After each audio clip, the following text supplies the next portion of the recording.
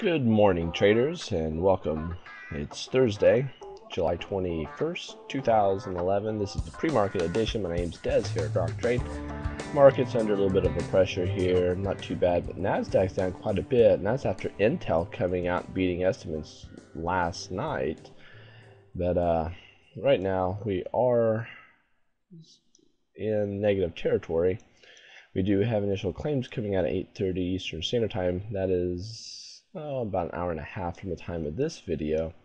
But what we're looking at here is Spider's 60-minute chart. We have this big run up, not too shabby, and then this choppy move down. This gives us what looks to be a bull flag.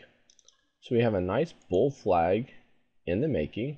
If this thing were to break out, I'd certainly like to see a move above 133.50. If we got that, that could be a nice bullish move. However, if we start dropping, especially if we start dropping below the 50 intraday moving average and the 100-day moving average, the markets are going to be in significant trouble. So be watching that. I don't expect there to be too much movement until the debt ceiling issues are resolved.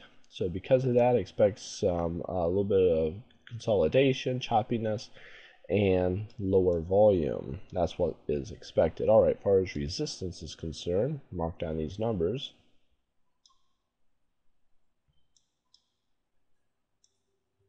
And support.